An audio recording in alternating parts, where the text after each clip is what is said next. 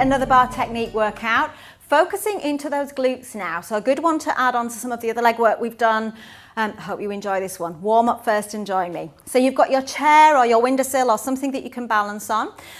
We'd usually have the bar a little bit higher, but a chair is absolutely fine. So I'll be bending my arms a little bit just because the chair's lower. Normally in bar we'd have those arms extended. So facing whatever you're leaning on from here. Feet are parallel to start with. Fingertips on. So I'm just going to lift that leg up behind, lower it down. So the whole idea is trying to squeeze the buttock muscle to lift that leg. Lift, lower down. I'm on that slight lean, but I'm not collapsing the shoulders. Think of lengthening through the crown of the head.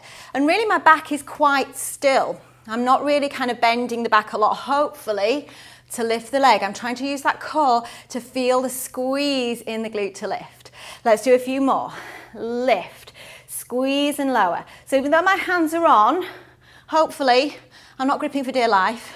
It is just a balance aid. So just be aware of that. Relax the shoulders. We're going to hold.